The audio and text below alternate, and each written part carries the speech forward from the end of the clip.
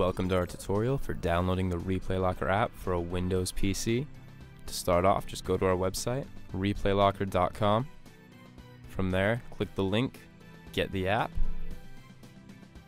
and scroll on down until you find the link to get the app on Windows. Go ahead and click Run. We are currently in the process of becoming a registered publisher, but don't worry, this app is safe for your computer. So go ahead and click Run, then follow the installation wizard to complete the installation.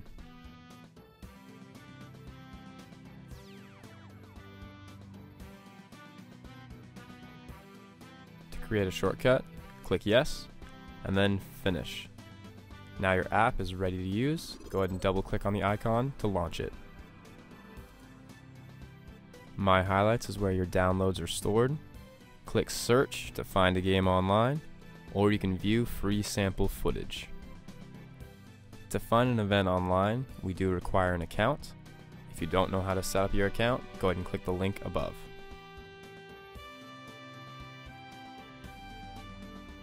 Once your information is entered, you can sign in.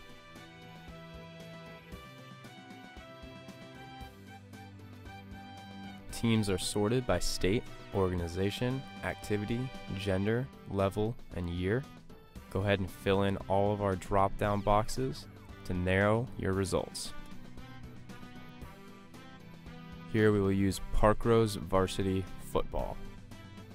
By clicking on the team, you bring up a list of all the games they have participated in during this season. You have a choice of viewing highlights only, good plays, or the entire game. This brings you into the plays. By selecting one, you automatically load the first view.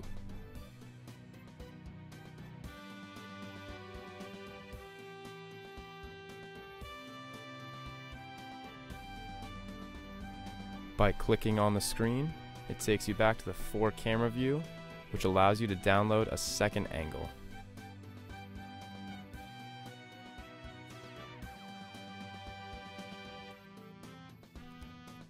Tapping the Play All button will automatically stream the next video, which allows you to view a whole game in a fraction of the time. Clicking the Share button will allow you to export the entire video or a still frame. You can select a folder to export it to. Clicking the red Download button will download the play into My Highlights, allowing you to access it at any time without streaming.